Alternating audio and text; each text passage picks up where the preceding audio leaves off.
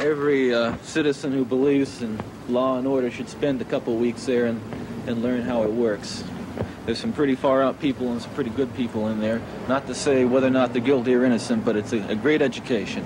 And I think that they do. The jail here is administered very, very well. Captain Brady, Lieutenant DeLand, I think they are really on top of the situation. I compliment them on the way the jail is handled. You said you were surprised when you went to jail, for better or for worse. Hey, listen, we do have to go. Surprised? I don't know. I didn't know what to expect. I've never been in a jail before. Never been arrested before.